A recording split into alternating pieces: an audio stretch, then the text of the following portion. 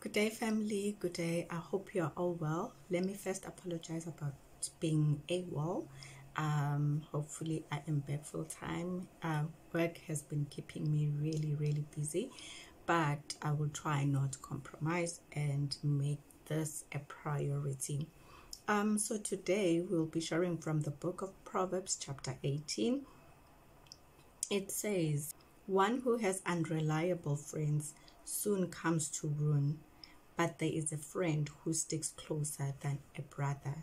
That's NIV, Tree of Life version. It says, "A man with many friends may be harmed by them, but there is a friend who sticks closer than a brother." Amplified. A man of too many friends, chosen indiscriminately, will be broken in pieces and come to ruin. But there is a true loving friend who is reliable and sticks closer than a brother. Wow. When I read from NIV and I read Amplified and the Tree Life, I was like, wow. So the main thing, or the main subject that this verse is talking about, it's about a friend. It's either you have a good friend or you have a bad friend. When I looked at a definition of a friend, it says a friend is honest and speaks from the heart with good intentions. They tell you what you need to hear in a way that you can hear rather than gossip behind your back. A quality friend is trustworthy. Not only are your secrets safe with them, your fears, weirdness, and vulnerability. Wow. That is a definition of a friend. I was like, wow, this scripture. So in my life, or the people that you call your friend, we need to assess and see, are they reliable? Will they tell me the truth even though it's unbearable?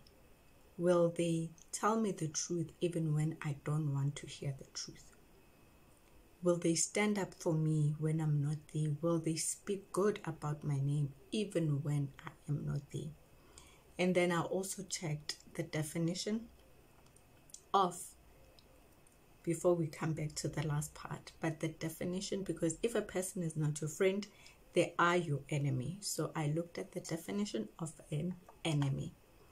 And it says, in the Bible, my enemy is someone who does not like me, someone who wants to do me harm, never someone I don't like or to whom I want to do harm. Wow. It is never someone that I don't like or someone I would love to do harm, but bona, their intentions are to do you harm. Jesus doesn't want us to be like that, doesn't want us to think evil of others, doesn't want us to do harm to others. But in fact, he has said in his word, the book of Matthew chapter 44, we are to love our enemies and pray for those who persecute us. Thank you, Jesus. Amen. I have no comments after this one.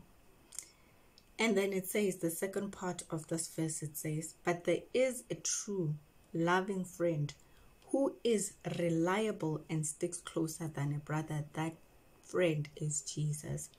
He will never leave you nor forsake you. He will never betray you. He will stick closer than any brother. Even when you feel weak, he is there to comfort you and make you strong. You'll wake up in the morning and wonder, how did I do it? But it is because of the grace of Jesus. It is because he is a true loving friend.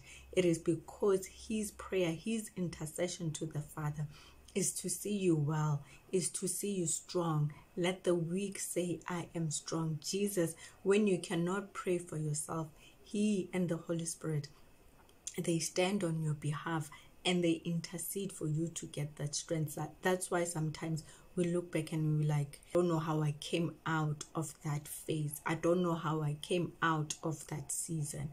It's because the Holy Spirit, who's forever faithful, was interceding for you.